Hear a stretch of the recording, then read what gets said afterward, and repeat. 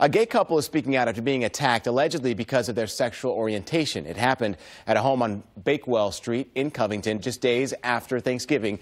Documents show that David Bruckman forced his way into his ex-girlfriend's home and ransacked the place.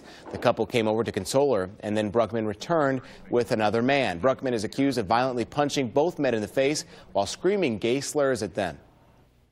Basically just telling us that, we were going to be assaulted because of who we were, because we were gay, and he didn't want her hanging out with gay people.